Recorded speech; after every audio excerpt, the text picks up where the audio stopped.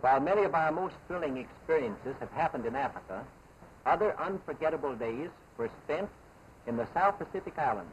Martin and Osa Johnson lecturing on their travels to exotic places. Forgotten by many, they never will be in their hometown of Chanute. The museum opened June 11th, 1961, and 50 years later, here we are.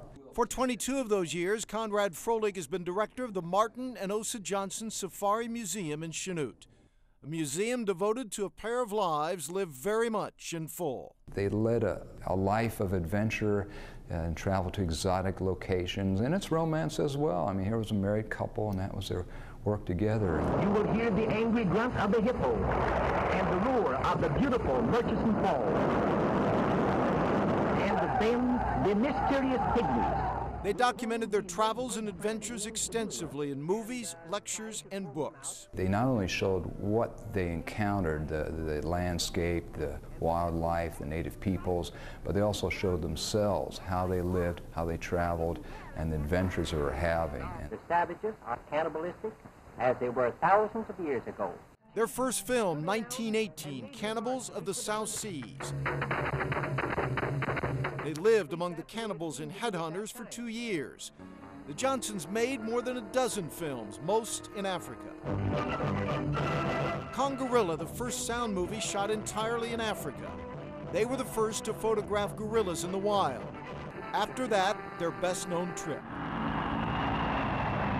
Their Flying Safari, 1933 to 34. It broadened their ability to document wildlife and native peoples in the lands of Africa. 2 years, 2 planes flying all over Africa.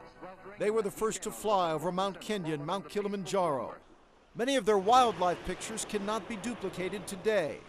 They saw sights few would ever see, and Martin knew it. Animals all over the plains.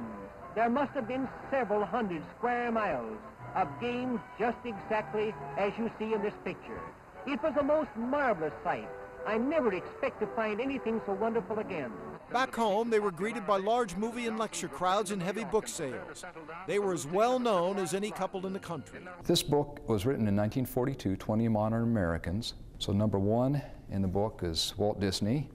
Number 2, then the Martin Johnsons, bringing maps to life. That book published 5 years after Martin's death in a plane crash. Osa took her husband home to Chanute. She would join him 16 years later. They left behind a record of times and people long gone, what used to be, and for the future, a glimpse of the past. They saw themselves as creating a record of a vanishing natural and cultural world, 70, 80, 90 years ago, and they wanted to create a record of that for future generations, and that's essentially what they have done.